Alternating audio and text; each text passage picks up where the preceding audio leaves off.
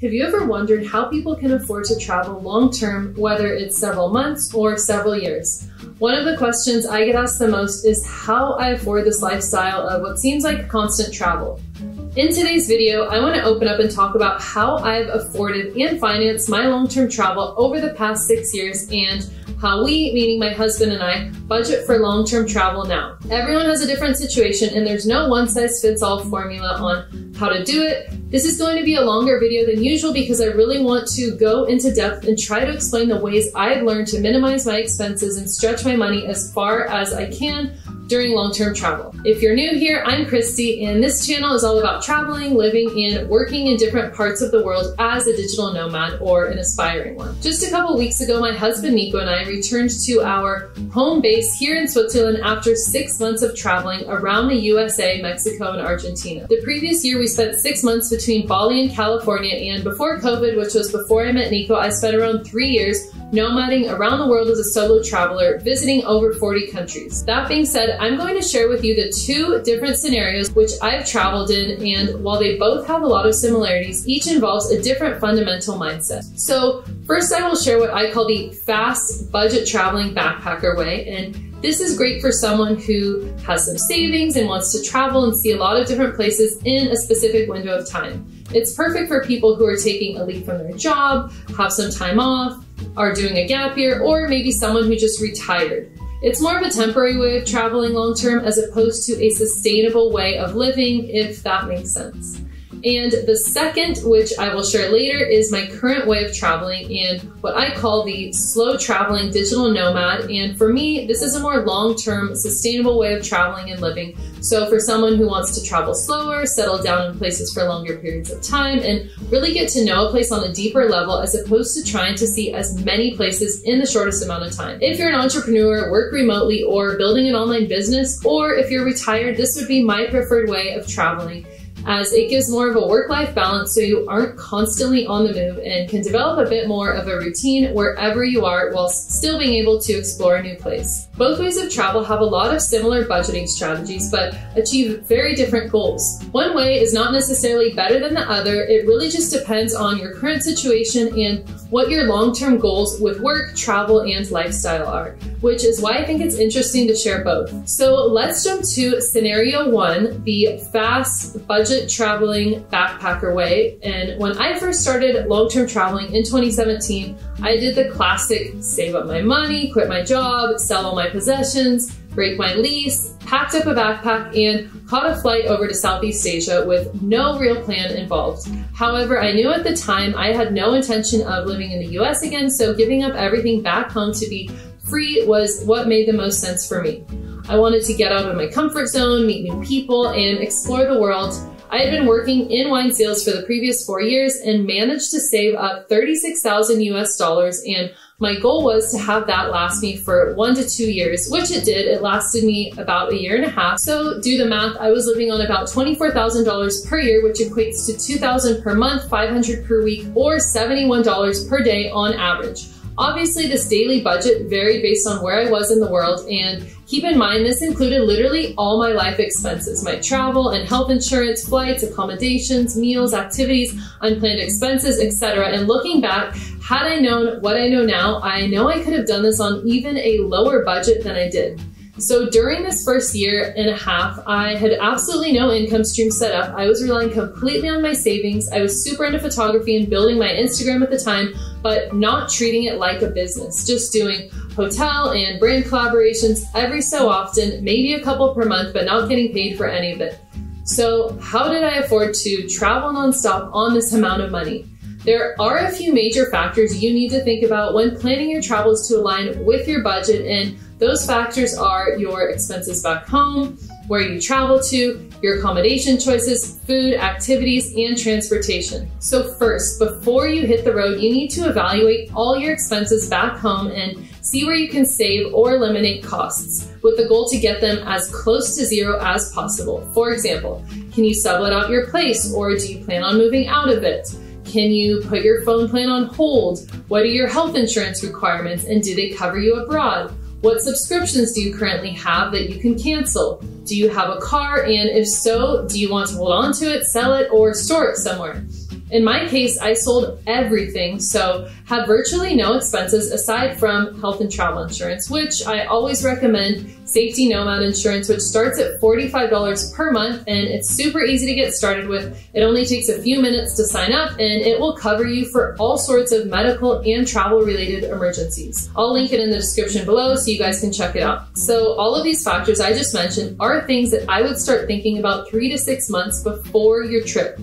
In the end, they will drastically reduce your monthly expenses while traveling and allow your money to stretch much further. My grand strategy, and possibly the main reason I was able to constantly travel on a budget of $2,000 per month, is by choosing to travel to countries with a lower cost of living. So I spent most of my time in Southeast Asia and Eastern Europe in countries like Indonesia, Thailand, Myanmar, Philippines, Albania, Macedonia, Romania, to name a few. If you choose to travel to more expensive countries, your budget will diminish exponentially quicker, especially if you're moving around a lot. Not to say you can't do it at all. I probably spent around 20% of my time in Western Europe, but just make sure your budget and the time you want to spend traveling match up. If I would have spent all my time in Western Europe, for example, my budget probably would have lasted me about half the time. If you're not sure how expensive different countries are, accommodation prices are usually a good indicator of the cost of living overall, and I would recommend jumping onto an accommodation booking website like booking.com or Hostelworld, for example, choosing a destination and sorting from lowest to highest price to see what the nightly rates look like.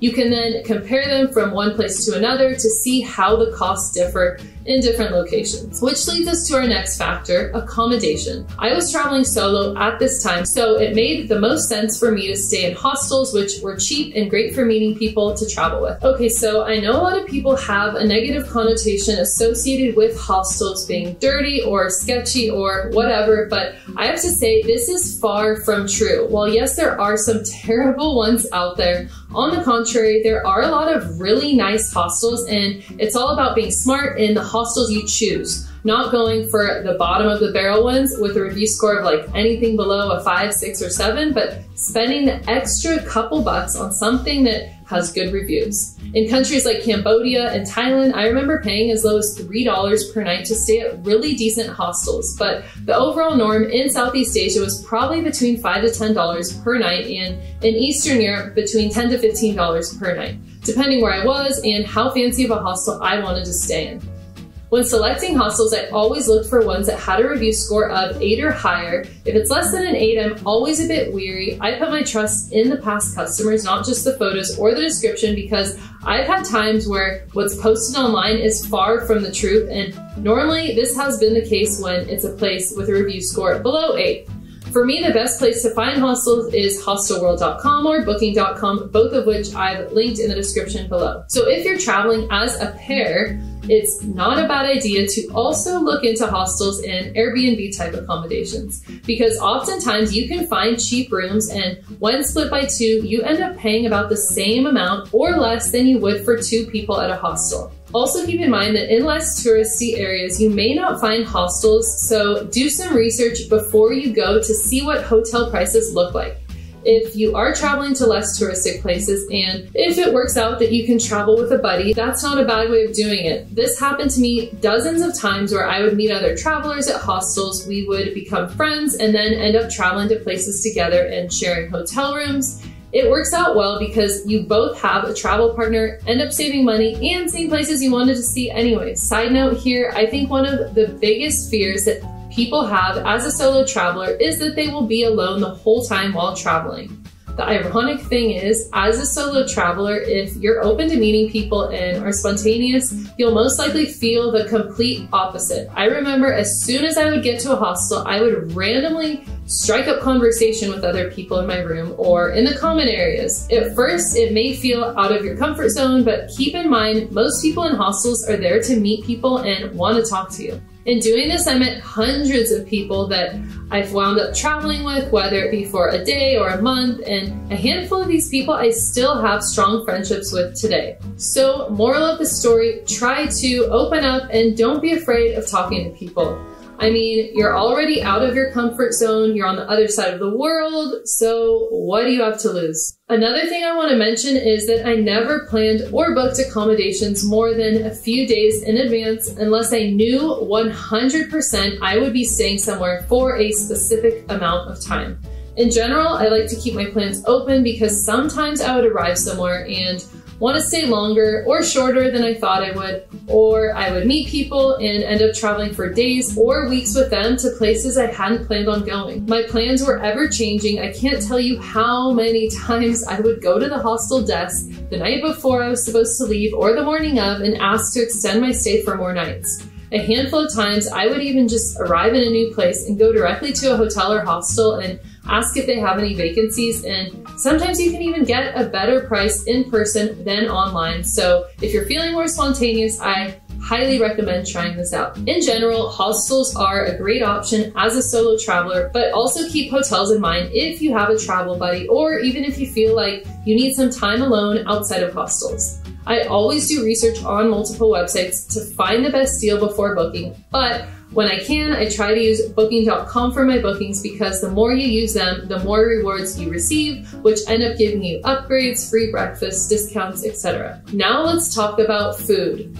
One of the first things I would do when I arrived in a new country was compare the supermarket prices to the restaurant prices. Generally speaking, in Southeast Asia, you can eat out for between $1 to $5 per meal, depending where you are, so it just wasn't worth it to bother with cooking. However, in Eastern Europe, for example, I generally found that cooking was a bit cheaper than eating out, not hugely, but enough to motivate me to do some cooking. And in general, I found it was easy to cook a meal and spend under $5 on ingredients, whereas going out to a restaurant, I was spending closer to $5 to $10 for a meal, depending where I was. Still not that expensive, and it can be even cheaper if you find the good budget restaurants in town.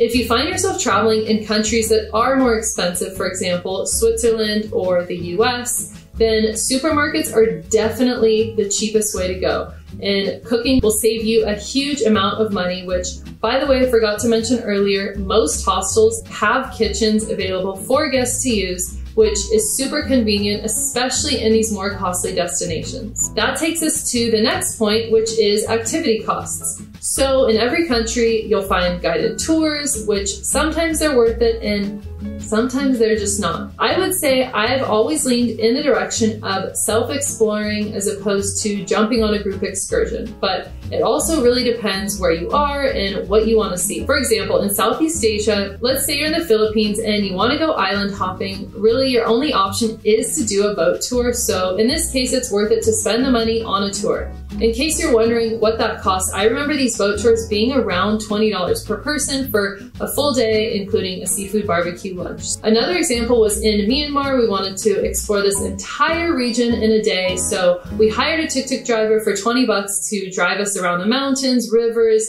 villages, basically several hours of exploring different places, and that was well worth it. On the other hand, when I was in Eastern Europe, I don't recall doing any guided tours. I remember there were options to go on tours for hiking, beaches, cities, etc., but my main rule of thumb is if I have the means of going and doing things on my own, there's no need to spend the money on a tour. Oftentimes you can hop on a local bus and get to the nearby beaches or towns, and many hostels even offer free walking tours. That's just my personal way of traveling. I prefer to go off on my own, exploring and see what I find.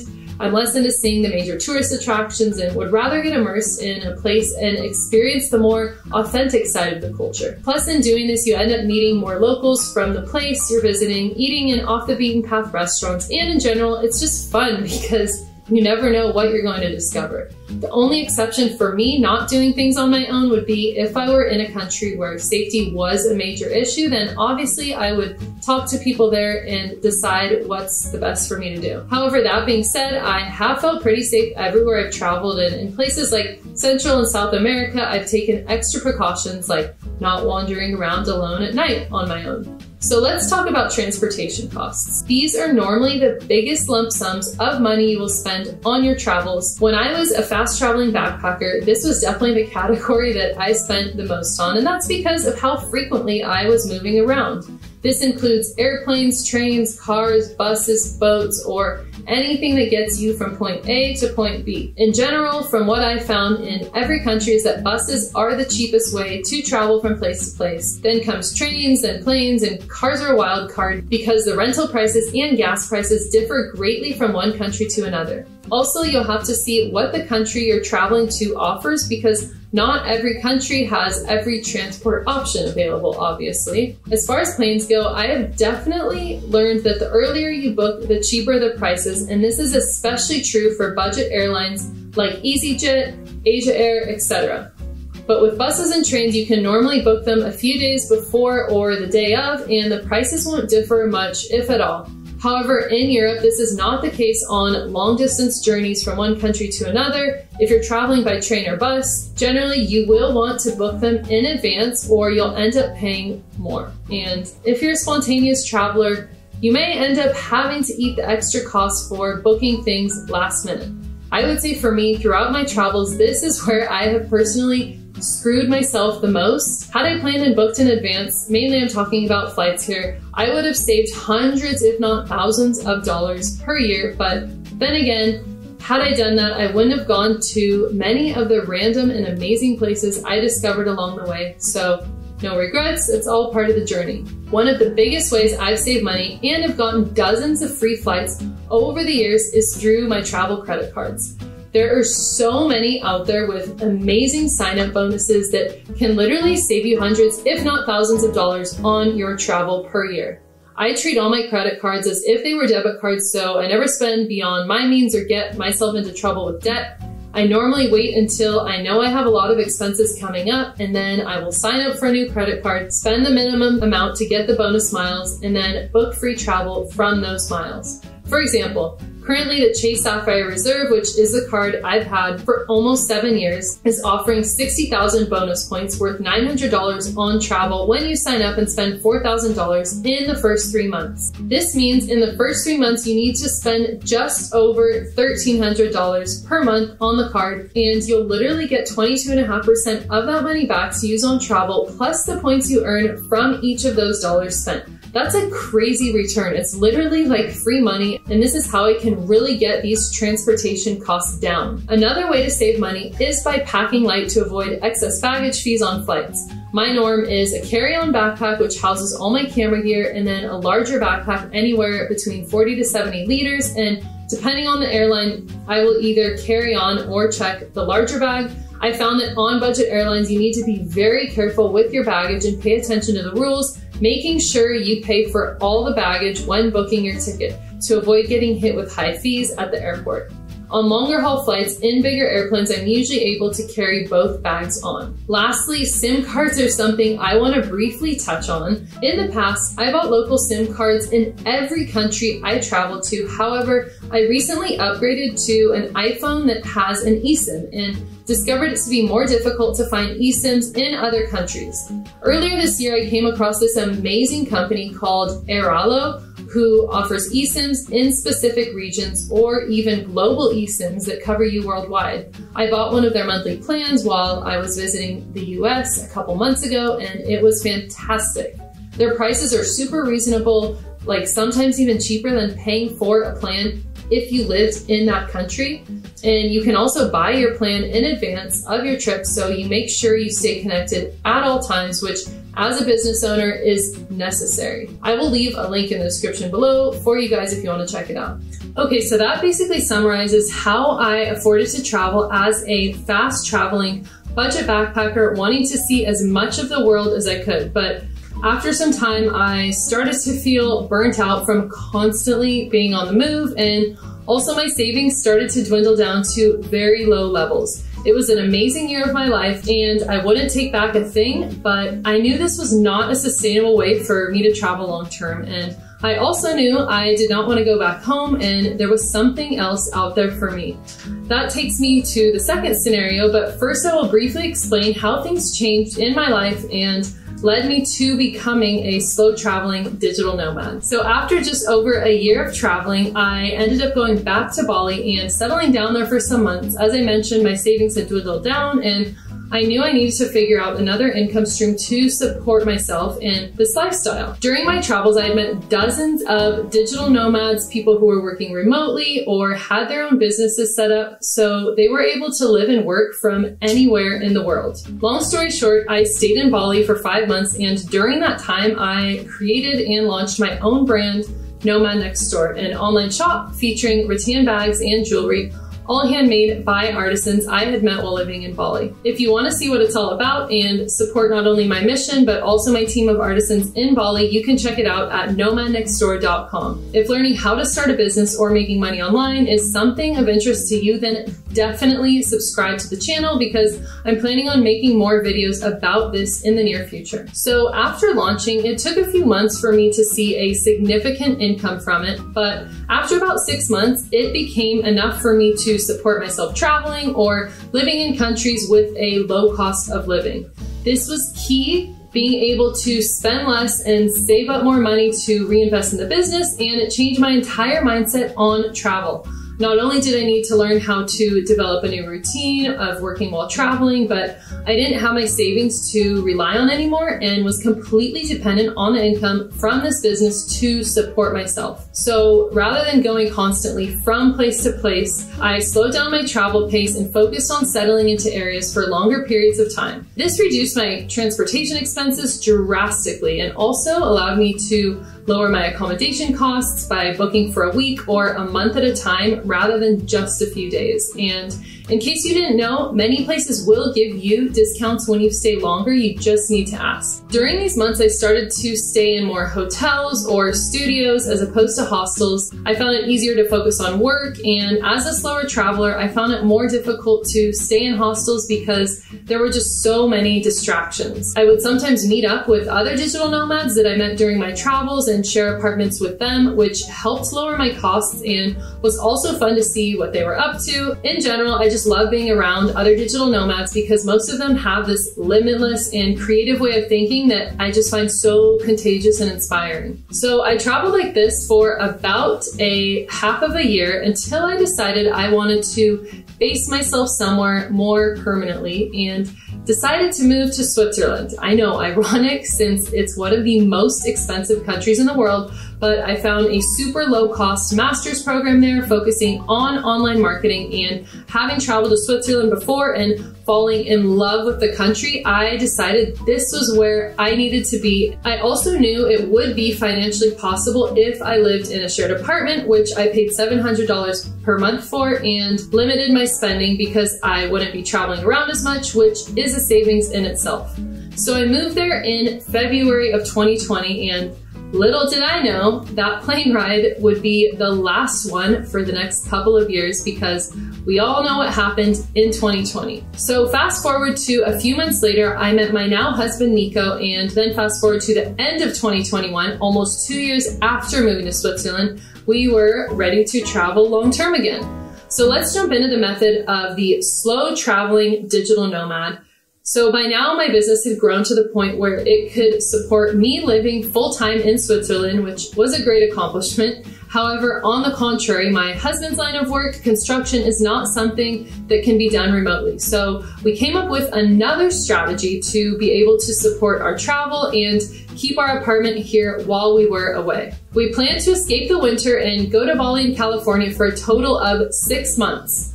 Bali was for business and travel purposes, and California was to visit my family and participate in some local markets. So our plan was for Nico to save up as much as he could from construction before we left, and that would cover our necessary expenses that came up back home, like health, home, and auto insurance. We would sublet our place out to someone for the duration of the time we were gone, so that would cover our main expense here, which is rent.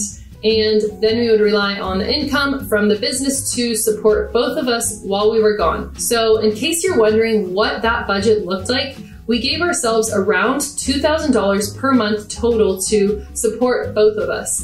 And in Switzerland, that would be very difficult to live off of, but we figured again, if we traveled somewhere like Bali with a lower cost of living, we could both live off of one income, and then during our time in California, which was about 2 months, we would be staying with family, which offset the cost we would be spending on everything else over there. Now, I want to touch on some of the factors we mentioned earlier and explain how slower travel has saved us money all around. So we reduced our expenses back home. We chose a country with a lower cost of living to travel to. So now let's talk about accommodation. So traveling as a couple or a pair has some big advantages accommodation-wise because the cost per night of an apartment or wherever you stay is shared by two. So when we arrived in Canggu, Bali, we had booked a few nights at a hotel where we were paying around $20 per night for a room, and during those days, our main goal was to find a longer-term place to rent for a couple of months.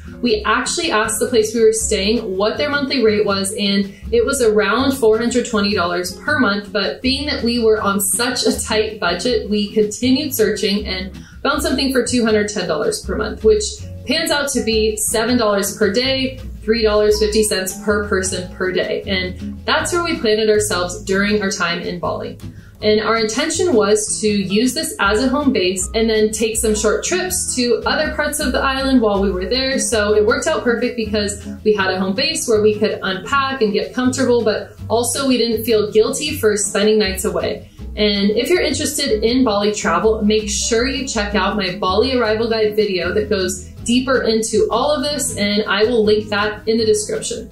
So my biggest tip for accommodation would be to do research online before you go. Look at sites like booking.com or Airbnb, VRBO to see if you can find anything long-term within your budget. You can also try reaching out to the properties directly online or via WhatsApp in advance to ask about long-term stays. And if you still can't find anything that suits you, then look for something once you arrive at your destination. I want to quickly touch on the negatives that we experienced with this place we chose to stay, and the main one was not having a kitchen or common areas to work from or hang out in. We just never felt like we wanted to spend time there, which got tiring after a while. We really just craved having a place where we could relax, work, cook from, and we didn't feel like we could really settle into such a small place. The room literally just had a bed, a bathroom, there was no desk, refrigerator, seating area, nothing else. So since then, we have decided that having our own kitchen is a priority, and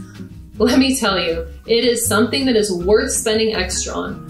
We found it also ends up saving us money on coffee and food in the long run, so it ends up evening out in the end. So briefly touching on the food category, the strategy for saving money on food is basically what I mentioned before. However, the main difference is with having a kitchen, you can keep more ingredients at home to cook. So we definitely find ourselves cooking more often than going out when we're staying somewhere long term. As far as activity costs, with being somewhere longer term, there is less of a rush to pack your days full of different activities, especially when you were there working as well. We filled our days with exercising, hiking, exploring nearby areas on our scooter, working from cool cafes, and then occasional short overnight trips. So we just never had a reason to spend money on excursions or tours. Transportation-wise, the only flights we booked were the ones to and from Bali, and we used credit card points to do that.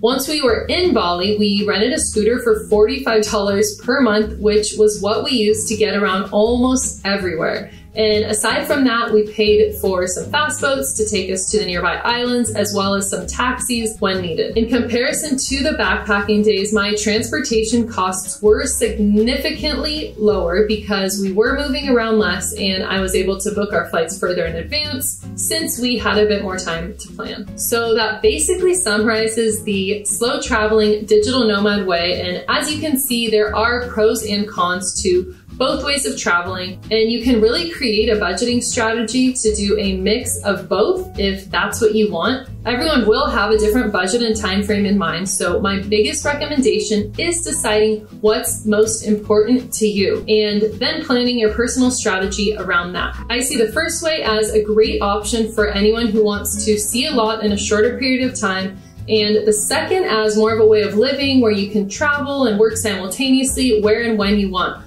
without feeling exhausted. So that's all I have for you today. I hope you have a better idea now for how to travel long term on a budget.